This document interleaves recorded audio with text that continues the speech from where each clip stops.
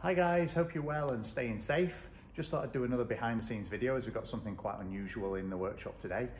We're just function testing this pinch valve. It's an actuated pinch valve for a customer before it goes to site.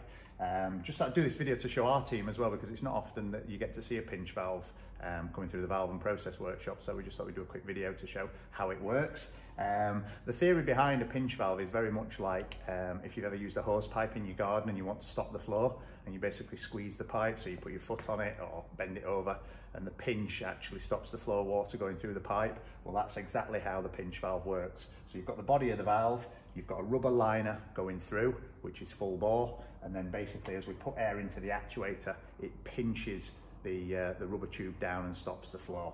I'm just going to put some air on, so you can see it's fully open at the moment. We're going to put some air on, which will lower the piston, which will actually pinch the diaphragm together.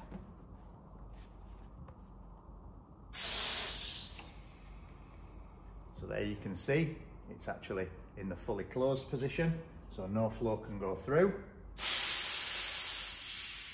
This is a double acting piston, so if I basically swap the air over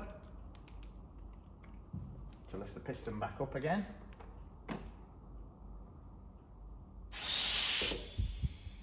and there you see we've got full flow through there again.